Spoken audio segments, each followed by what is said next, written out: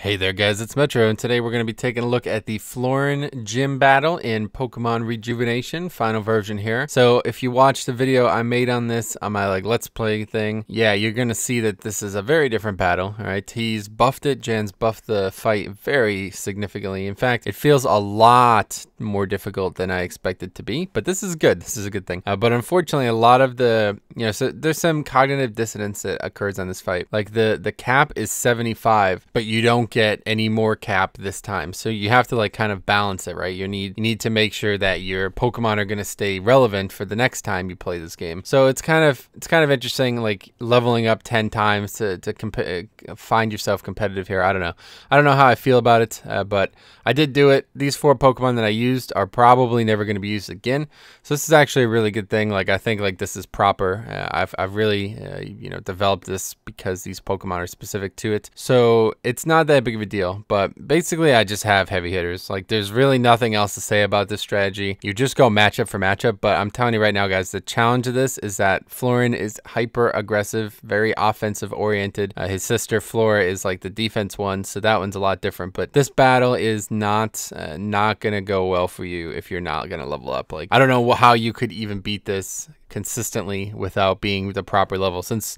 they're all so high, and he's got a legendary 78 level Pokemon and then a Mega, so yeah, let's just go ahead and get on to the footage and we'll show you guys the strategy, but there's really not much there. So the first matchup is obviously the most basic. Just you gotta use a flying type. There's no reason to even mess around with it. Breloom's gonna get one shot by any flying move of a powerful level, so that's that. He can mess around with you a little bit. He's got Spore and stuff, but it shouldn't really matter as long as you're faster. Now this was the first big challenge here. I really struggled to kill this thing properly. This one I was trying to do it at 69, and you see here, even with the level 74 Vanillux with full EV training, I still lose the damage roll there, so it's pretty crazy. This is his toughest Pokemon, but it's easy to manipulate because all you need is a good rock move with Sturdy, and that's what we have with Gigalith here. But yeah, 78 legendary, guys. Nothing to sneeze at there. He's like a flinch god as well. You really can't go up matchup wise with him. You have to kind of exploit it a little bit. Ludicolo is tough as well, and in fact I still can't win the damage roll here even at 74. So what I'm trying to do here is, this weird thing happens. I don't understand why the AI is so weird all of a sudden, but I'm not actually going to kill this Ludicolo. It doesn't matter. All I'm trying to do here is get the Whimsicott into a bad matchup, which you'll see. He's just going to keep healing up the Ludicolo, and then after he heals him up all these times, he's going to make this really weird, stupid decision. Watch this. So yeah, he's just going to switch into a Hurricane. It's like, what the fuck? What's happened to the AI in this game? I don't really understand. The last 2 gyms have been, the AI has been really weird, really bad actually. So that's it. Yeah, I mean, you can't lose when they make those poor switches. It just goes really well for you. But you have to make sure you can one-shot the Whimsicott. All right, so that's kind of like a condition you need to make. And then Sceptile is gonna go into Mega, so it's a dragon, and all you gotta do is hit him with the ice move. Doesn't really matter. I have 2 ice Pokemon on my team just in case, because sometimes it is a Mega. He can kill you no matter what. But yeah, nice little bulky Dugong there. It's just gonna take him out. And he goes down like the Titanic, and that's it. But if I try to do this at 69, that's what I was setting myself. I recorded this after I recorded Flora, but Flora is going to go live after this because it's a little bit, there's something to talk about there. But either way, I tried to do this at 69. That's how I did with Flora, and it's just not, I just can't find a way to do it.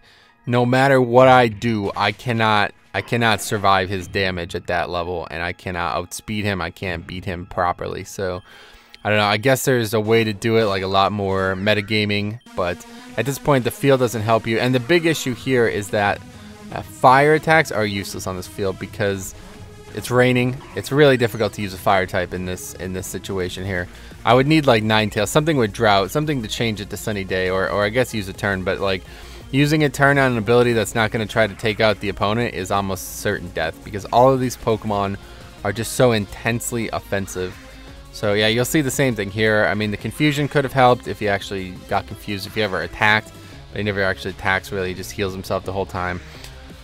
And then he switches into Whimsicott, which I guess, it makes sense because it's a fairy type. It would be able to one-shot Noivern, but it's just not it's not how Pokemon works. You don't make a switch.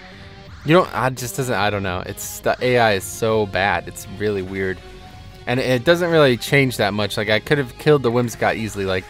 The original strategy was to one-shot the Ludicolo and then Destiny Bond the Whimsicott. But this is like, it just makes it so I don't even have to care about that. You know what I mean? The AI just gave me a free kill. And then all you gotta do is survive one more hit and finish off the Ludicolo because he's out of the potions, you know? So that's that. And then it's the same deal, Mega Sceptile. So I don't know. I don't really know what to say about this. I want to talk about this topic for a little bit though. When I beat this the first time, first of all the Pokemon are different basically. Like, it's completely different trainer.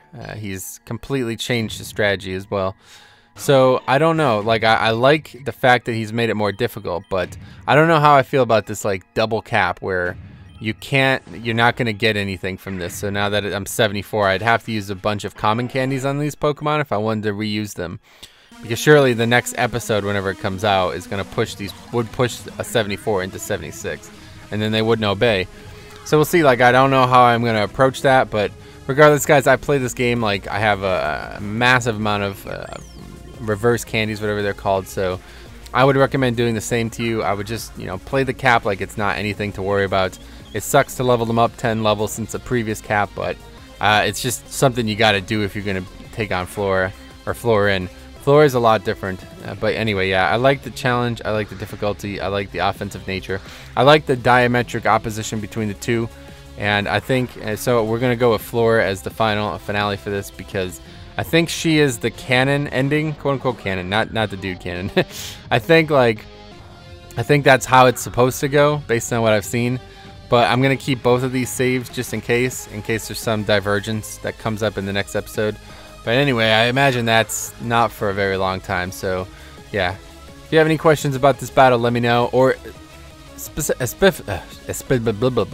especially if you have some strategy that you think you could impose here that would be a lot better than me just going high-level matchups. Like, if you found some exploit for the field or something like that, let me know. Because I feel like this is the one that I just didn't enjoy. It wasn't fun. It didn't feel like I was playing the game the way I was playing it in previous gyms. But then in Flora, it was the complete opposite. So yeah, next episode is her, and then after that, it's the end of it. So if you guys have any questions about any of this stuff, just let me know. Otherwise, we'll see you guys in the next episode.